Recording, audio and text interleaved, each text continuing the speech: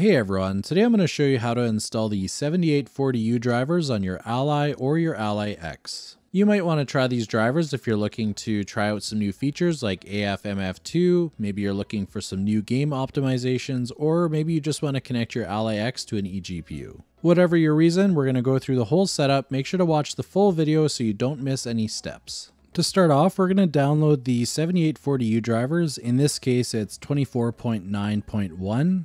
So just search the version number and add AMD drivers to the search, and then you just need to click on the link that says release notes. It will have a download link in there. So now you just want to click the hyperlink on the side that says download and install, and that'll take you to the actual link further down on the page. Now you can click on that link and it'll start to download the drivers. Once it finishes downloading, head over to your downloads folder and we're going to run the driver pack. Once you run the drivers pack, it's going to look like it's installing, like everything's going smoothly, and then it's suddenly going to fail. So you're going to get a message saying that it cannot install. That's perfectly normal. With the driver installation failing, we've now got the files that we need in the C drive. There's a folder called AMD that's now appeared, and that's where you can find your drivers. So we're not going to go in there right now. What we're going to do is we're going to open up our device manager, and this is where we're going to be able to manually update the drivers. Now that we're in device manager, click on your display adapter and right click on the AMD Radeon graphics and then click browse my computer for drivers. Then choose let me pick from a list of available drivers on the computer and then click on the have disk button. Now you need to click on browse and we're going to go find that folder. So mine was already open, but I'll show you the process. Go to the C drive and then go to AMD.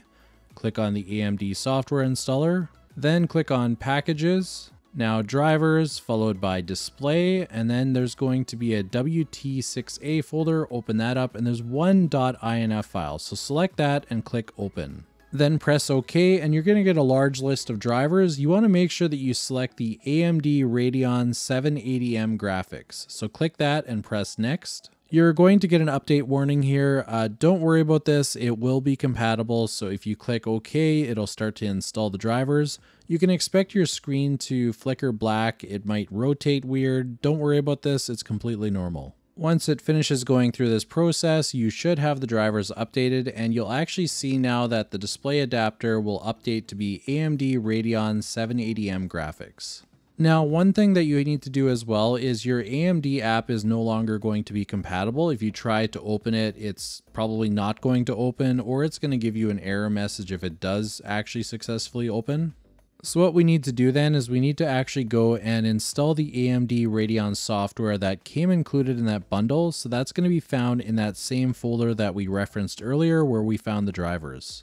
So as a reminder to get there, we go to our C drive, go into the AMD folder, AMD software installer, and then we're going to go to packages, drivers, and then we're going to go to display. Then we go into the display folder and then WT6A, and then we're going to go into a different folder that starts with B4 and then a string of numbers. And then we need to scroll down and there's going to be a document that starts with a C. So just scroll down to the C. The document's called CCC2 install. So we're going to run that.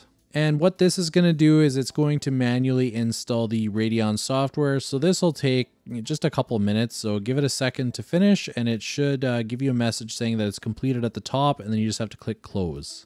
Now that we've installed the drivers and the software, we're just going to reboot our system so that everything is good to go. Now that we've rebooted, the AMD app should be running in the taskbar tray here. So we can double click that just to make sure that everything's working perfectly. And it should pop up like it's a fresh install, like it's the first time you're opening it, which is a good sign. So that means that it worked. And you can see that we have 24.9.1 installed. So now if you wanted to take advantage of that AF/MF2, it's going to be in the graphics tab here. You can see right at the top there, we have Radeon Super Resolution, and right below it, we have AMD Fluid Motion Frames 2. Now you can use AMD Fluid Motion Frames 2 or any other features that have come out if you're watching this at a later date. And the nice thing and the main reason why I made this video is now you can plug in an eGPU that's AMD and it should be plug and play. I'll demo this with my 1X GPU 1, which I have in the background there, and I have the USB-C cord plugged in as well as power. All you need to do is plug it into the leftmost port of your ROG Ally X and you'll see that the eGPU turns on in the background. Because I have my display port plugged into the eGPU, we're going to get the video to the monitor right away, and that means that the graphics are now being handled by the eGPU.